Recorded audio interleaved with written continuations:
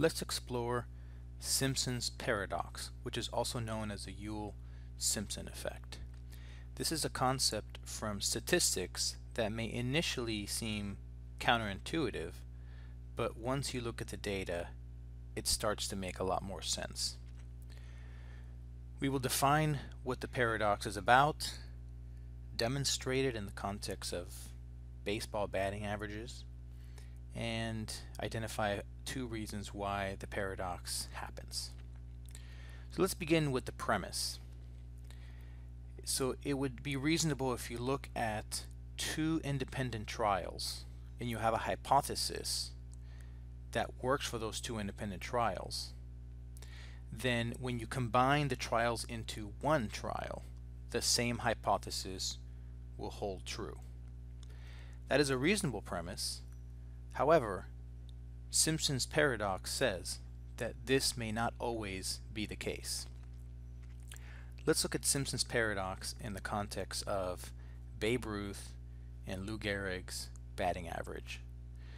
Over their career, they overlapped for a few years in the 1920s, and these are some legendary players who won multiple World Series. So Simpson's paradox is a trend that appears to be present when the data are considered separately, in this case batting averages being considered separately, but the trend disappears or reverses when the data are considered together. Let's look at their batting averages for a 3-year period. In 1923, Babe Ruth had a large number of at-bats, but you'll see from his batting average 392, 378, and 289, he did not perform as well as Lou Gehrig, whose batting average actually was much higher, 423, 500, and 295. So for this 3-year period, Lou Gehrig had a higher batting average than Babe Ruth for 3 consecutive years. So just looking at this data, you would conclude that Lou Gehrig was a more dominant player, was a better player. But this is where Simpson's paradox comes in. And all we're going to do to this table is add an additional row at the bottom, demonstrating the total batting average over this 3-year period. Now when you look at Babe Ruth's total batting average of 361 on the bottom row, it is significantly higher than Lou Gehrig's batting average of 307. This is counterintuitive because in the previous slide we concluded that Lou Gehrig was better, and he showed to be better for 3 consecutive years. But when the data were combined, it turns out our conclusion was completely wrong. Babe Ruth was a dominant player, and by a lot. Now why does this happen? This happens for 2 reasons, and the main reason applies here. There are differences in sample sizes. In other words, Ruth had a much larger number of at-bats compared to Gehrig.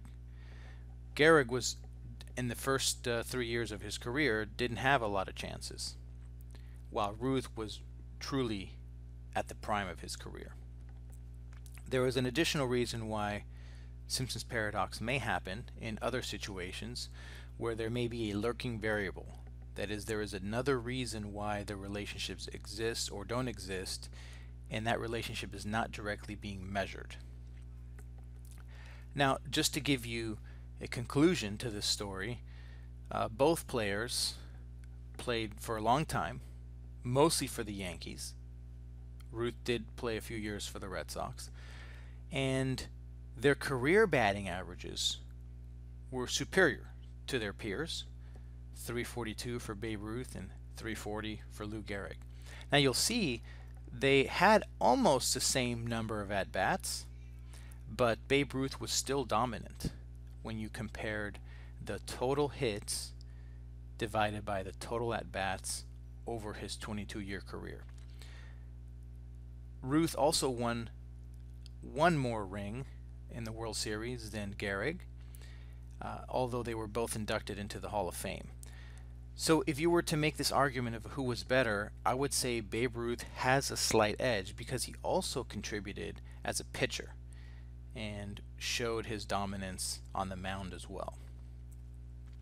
For further reading, please take a look at some additional books and papers that explore the question of Simpson's paradox not only in baseball, but also in basketball.